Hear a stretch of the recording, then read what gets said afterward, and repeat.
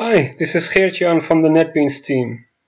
In this screencast we're going to look at FindBugs, the static analysis tool that is free and open source and integrated into NetBeans.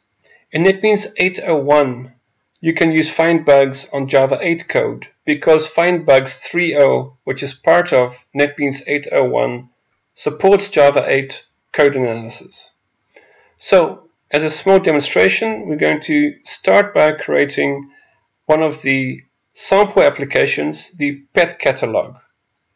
Once you have the pet catalog, we're going to make sure that it uses Java 8. And once we know it uses Java 8, we're going to compile the application to get Java 8 classes. And once we have that, and we can see the output here, we're going to use FindBugs. Go to Source and Inspect, and in the configurations choose FindBugs. You will see that you need to install the FindBugs plugin, which is not the set of features integrated into NetBeans, but simply the FindBugs jar file. So you will now install the FindBugs jar file into NetBeans. The features are part of NetBeans already. In other words, the integration is already there. Only the FindBugs jar needs to be added. And now you can do the analysis on a particular scope, either certain classes or packages or a project or all projects. And you will see the standard messages that you get from FindBugs.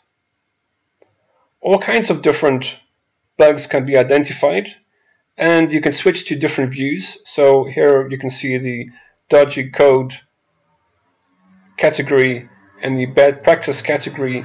And within those categories you can see the classes in NetBeans IDE that have problems that apply to that category. And then you can take a look at the code, and you can look at the problems that have been identified by FindBugs.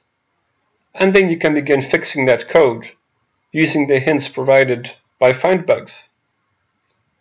And that's it.